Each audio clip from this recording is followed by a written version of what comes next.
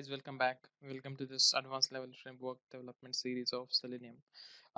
Video number 15 here, and I'm going to continue with data-driven test case creation and how to execute them in parallel. Okay, so this parallel stuff we are done mostly, and in this quick video, not a quick, it is going to be like 20 minutes of video. I'm going to cover about data-driven test. So what I'm going to show here you is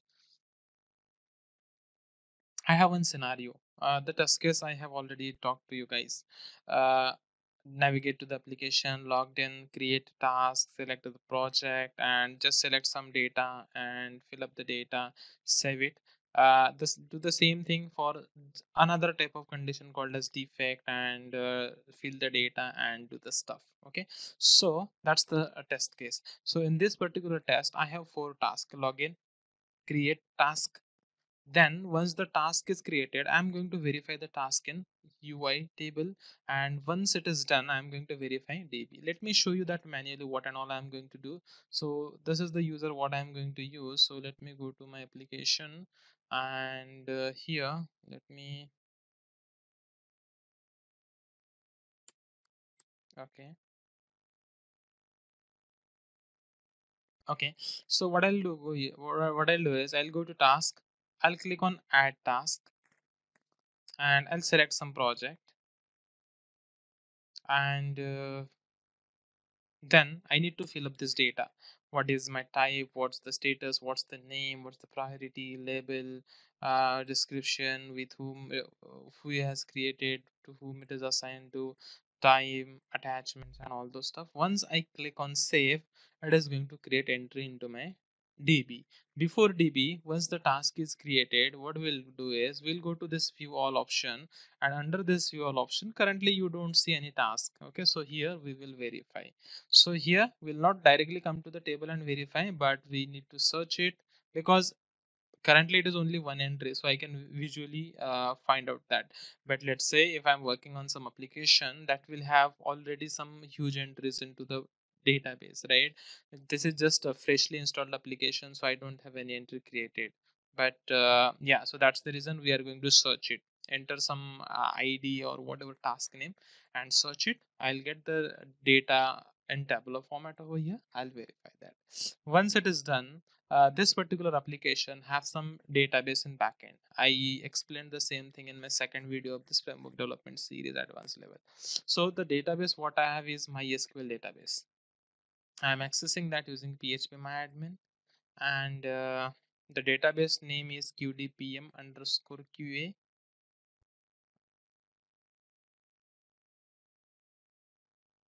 Okay, so this is my database qdpm underscore qa, and it has the lot many tables. So out of that, we'll go to task table, and here we will verify the entry for data what we have created. Okay, so yeah, so these are the steps, and without further delay, let us start working on it. So first step is login. So yeah, and one more thing is what I told you is this is going to be data driven test case. So for this data driven test case, I have already prepared some data. Okay, so if I show you, this is my test data, and you see I have two entries over here. So in real time it is going to be whatever 10-50 entries based on your scenarios, based on your data combinations. In my case, just for demo purpose, I have picked couple of where my objectives are different. In first case, I'm creating task with open status. Second case, I'm creating defect with reopen status. So you see, I have just filled up some data and I'm going to use it. Okay, so let's go and start creating our test case. So I'll go to my Eclipse. Okay, and under advanced level framework, I'll go to my source test Java tests, and this is my test case. Okay, I'll rename this test case after some time, but for now let it be. Okay, now a data driven test case, we are going to talk about data driven test cases. So in my previous framework I already explained about data driven framework creation. So there is a 5 to 6 videos. So if you go to my YouTube channel and look for the basic level framework development course, where you will see some 20-25 videos. Out of that, 5-6 videos are for data driven test case creation, which are explained in very much detail. So what I'm going to do in this video, I'm going to borrow most of the code out of that. Okay, so if I go to the test case from my basic level course, so I'll go to source test Java, and here it would be not this one, it would be here. Okay, so you see, I'm using something called as data provider. Okay, and for using the data provider, what we are doing is we are trying to get the data from Excel spreadsheet. Okay, so getting the data from Excel spreadsheet we'll talk after some more time, but for now, let us create one test case skeleton. Okay, so uh, for now, I will just comment out this second test case. Okay, and I'll just create the test case number 1. Okay, so login we already did. Okay, so the only thing is this credentials I need to parameterize, which are present into the Excel spreadsheet. That I will do after some time. Okay, after login, what I need to do is I need to check if dashboard page opens. Okay, so this is my second steps. Okay, and after I check that, what my third step is going to be, click on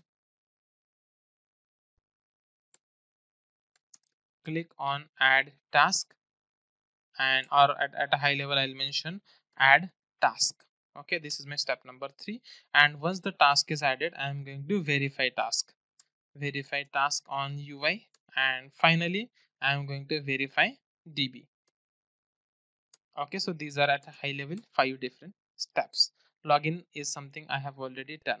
Now I'll check if dashboard page is opened.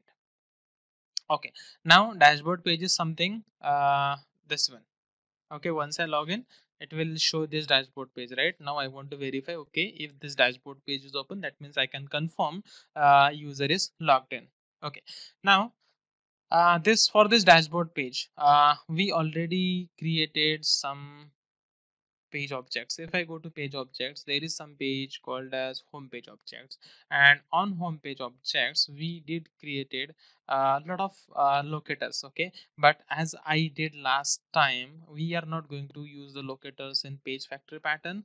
That disadvantage I already told.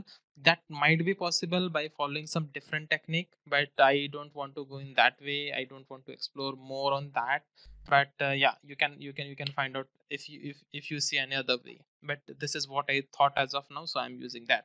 So okay, and from this homepage, what and all methods we need, basically we just need this kind of add, click on task and click on add task, or maybe click on users and click on add users, or the one what I need is check if dashboard uh, item is displayed, right? What my task is to verify if dashboard page is open. So what I'll do is I will just check if this dashboard text is displayed, so that I will confirm that dashboard page is open and user is logged in, right? And where it is going to be under home page objects, right? On under home page objects, you see sidebar menu for dashboard. This is what we need, right? But instead of using this particular way, what we are going to do is we are going to use by class. By by and this is going to be sidebar menu dashboard is equal to new sorry is equal to by dot, I'm using XPath, and my XPath is going to be this one.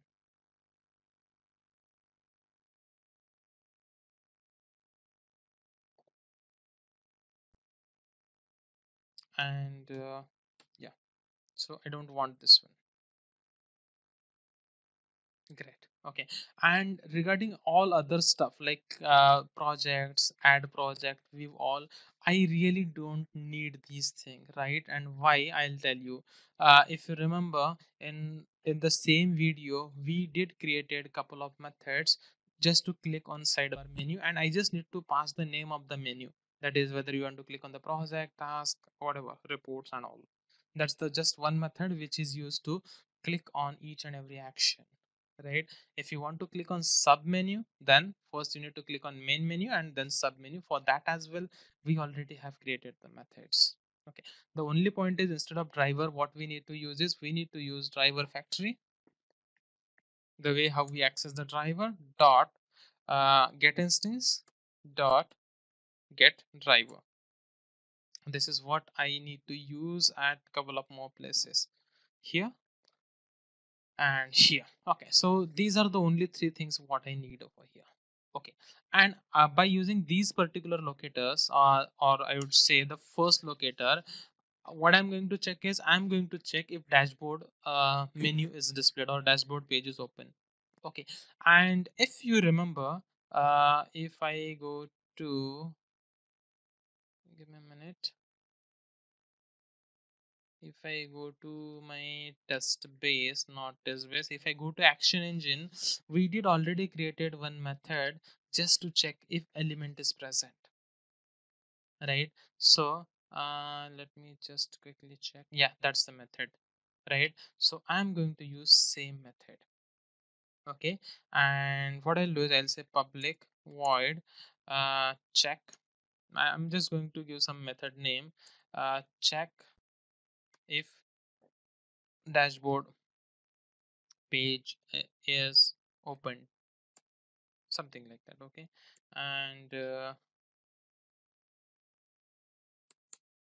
okay, and under this method I'm going to call this particular method is element present, but for using this particular method I don't need driver. For using that particular method, what I need to extend is extends test base. I can directly extend action engine as well, but test base should be fine because test base ultimately extends your action engine. Okay, and here what I need to pass is I need to pass my web element. What's my web element? My web element, okay, I need to find out web element basically by using this particular by object, right? And how I can use that by object on my driver, right? What's my driver? My driver is this dot find element by.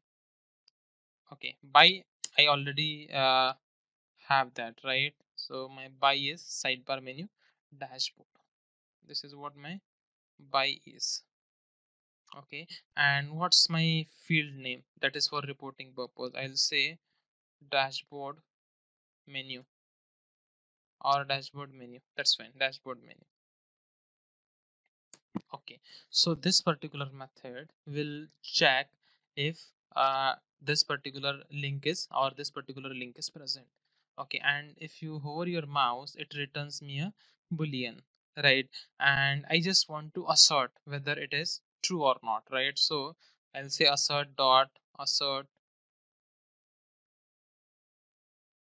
true, assert dot assert true, and I'm expecting it as a true, so this should work. uh, Okay, and for this assert true as well, I might have created a custom method, because if you see for assert string, assert equals string, I did created one custom method because most of the time we used to do the string assertion, right? So in the same way, you can create the method for boolean assertion as well.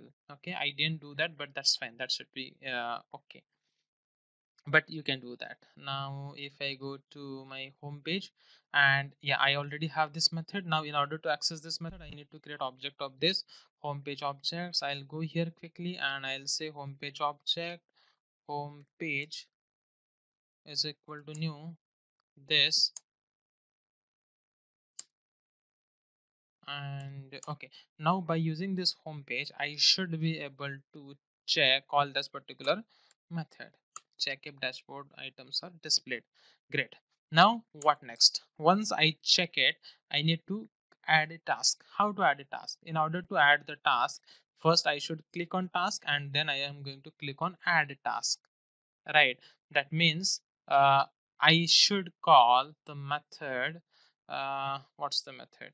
Yeah, this particular method, click click on side sub menu, right, where I'm going to pass menu and sub menu.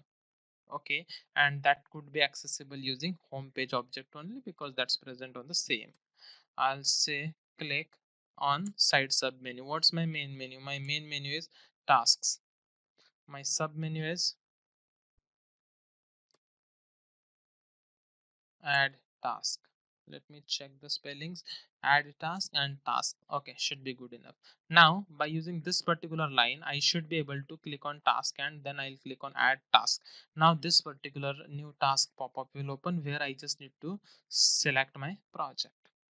Okay, so now this will come under new task page. So for which now I'll close my home page, right? So from home page, that's it what I want. From login page I already done and I don't want anything. From test base I don't want anything.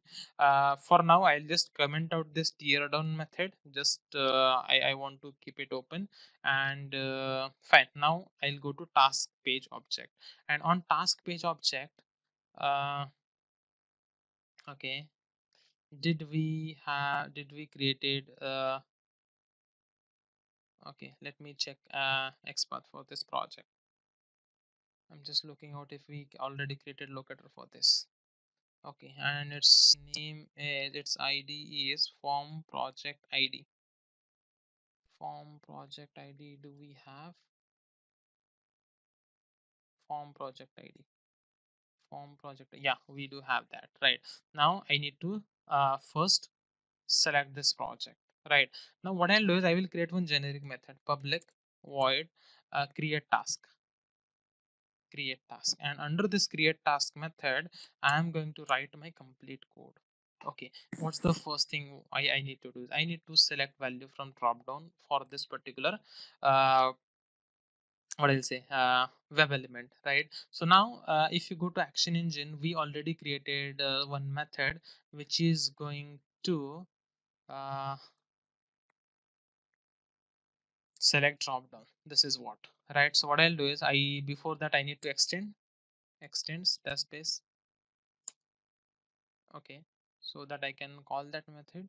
Okay, and here is my method, and with the very first thing is I need web element. What's my web element? I can access the web element by using this by object, right? So, and I'm going to use the same driver factory dot get instance dot get driver. And if you are wondering why I'm using this way instead of simply using driver, then probably you might need to look at this series from start. This is just for parallel test execution what we are doing. Okay, web element I already got. Now this is the field name. I'll call this particular field name as, let's say, uh, project dropdown, new task project dropdown. I'll say new task project. So this is something which will get into report.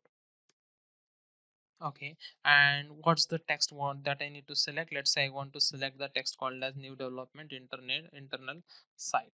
That is something what I need to select. And yeah, that's it. What it asks me, it asks me to throw the exception, should be good. Okay, so as of now I'm hard coding the data. Okay, but going forward we'll get the data from either map, or let's see how we plan for that.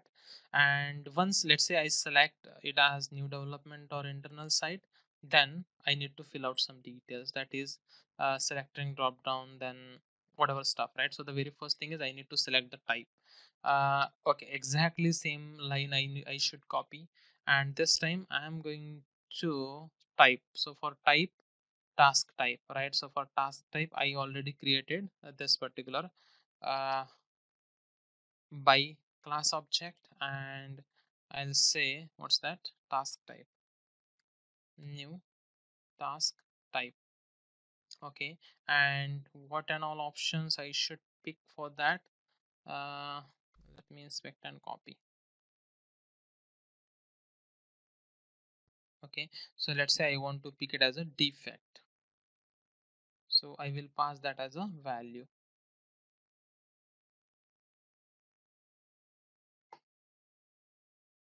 Okay, great. What next? Let's say I selected this name, sorry, type, and then I want to enter the name, right? Now for entering the name, we did already created one custom method called as send keys. Send keys custom, right? And what's my web element? My web element is going to be driver dot get instance dot find element by, I'll change the by. It is for project name, sorry, task name. And this is what my task name web element by class object is, and field name is task, new task name, and value to be sent is, let's say I'll make it as a demo task 1. Okay, great. Let's say I entered demo task 1. Great. Now I want to select status, priority, label, and okay, so I'll just select these things. Meanwhile, I'll just pause this video so that it will not increase the size. Okay, so to resume, what I did is, so I did used all the methods: send keys custom, select drop down, click custom, and as of now, I'm just hard coding all the data. That is, click on save button, select label, select priority, select status, and all those stuff. I'm just hard coding as of now. Then. Uh, okay, let me go to my UI. I did create a couple of methods. I thought it shouldn't waste the time. Okay, so once the task is created, it will look something like this. Okay, so I need to, as I told you, like for now, I can visibly say that it is on row number 1, 2, 3, 4, whatever, because it's very less data. What I have, in fact, only 1 or 2 records. But in real time, we'll be having lot many records in the table where we can use this search functionality, that option I have here, right? So what I'll do is I'll hover my mouse here, right? So to hover the mouse, okay, so I created one method called as search and verify task creation on UI, where first step what I did is move to element. If you remember, we did created one custom method, move to element, and where we did use action class and JavaScript executor. Just to do mouse over. So that's what I did, and then I did a send keys. Once I do the mouse over, I'll do send key on this field, and then I'll click on search so that it will list only respective data. I'm expecting only one data because let's say I'll create it based on the task name which I'm expecting as a unique. So, and then once I click on that particular search button, it will list me a table, and in that table I'm going to do the verification. So here in table verification. Okay, so now I want to verify data from this table, and one important thing what I'm going to show you, which should be very much new, I believe, to you, because I didn't saw it anywhere on the internet. So that is something I want to verify this value, let's say demo task 1, based on the column name. So let's say if I pass name to my method, it should return me demo task. If I pass status, it should return me the open status. If I pass type, it should return me this thing, kind of hash map, like how it works in hash map key value pair, the similar stuff. I'm not using hash map, I'm just using one XPath. Okay, so how I wrote XPath, I'll create one separate method for this particular stuff because that would take a lot of time over here. But yeah, I did created one XPath which accept a column name, and based on the column name, it returns you certain text. That particular text I am going to get out of this particular method, and I'm calling that particular method under my assert equal string, and then it will compare my expected string and actual string, and that's it. That would be my assertion that will verify whether data is present into the table or not. Okay, so as of now I'm just doing one verification for name, but you can do all the verification for priority, type, and like whatever project and whatever you want. Okay, so for this demo purpose I'm just doing one verification. Now what I'll do is I'll quickly run it. So homepage, click on sidebar, click on create task and search and verify uh, task. Okay, so just give me a minute. Okay, so this search and verify task creation is called, and as of now, as I told, I'm hard coding all the data. Looks like I need to create one more video for the same task because here I'm hard coding the data. Again, I need to do the Excel read and all those stuff. So maybe I'll cover it in that in next video. For now, I'm just going to save this and I'm going to run this particular test case just to see if whatever we created is working.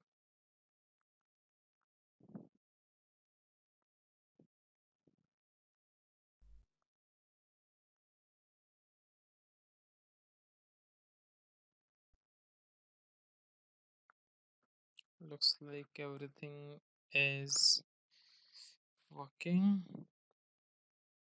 Yeah, it did search as well. And let us check that particular XPath now. Okay, it is failing. And why it is failing? Assertion. Okay, yeah, got it. So I did forcefully put that wrong text. Let me go to my execution report. Okay, and what I'm expecting is, if you see the assertion, okay, I'm expecting demo task 1, but in actual it is task name. Okay, because of that it got failed. Okay, so you see the task name is demo task 1, but in my expectation I did hard coded it as a task name. That's the reason it was failed, but that should be fine. We'll correct it. We'll correct all this data. So yeah, I think that's it in this video. In next video, what I'll do is, the last step we will add here is DB verification part.